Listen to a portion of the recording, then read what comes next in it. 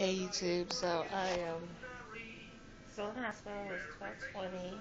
Baby's not here. I'm 6 7 years now. Just got me an epidural.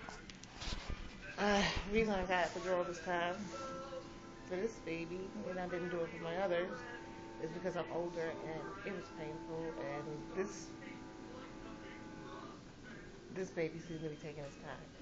My contractions started earlier this morning, and at 10:45 I was still having contractions that was 24 seconds. So I got epidural, and oh my gosh, I wish I got one with the other pregnancies because it's not that bad.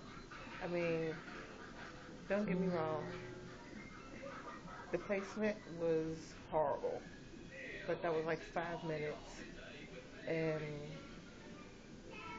after that, it was like over with, and everything seems fine. Everything is. I still feel pressure. I can move my legs still. I mean,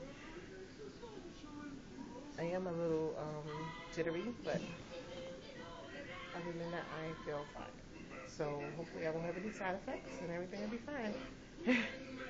Okay, guys, I'll update you guys later. Bye. Oh, by the way, we're watching Mary Poppins. Yay!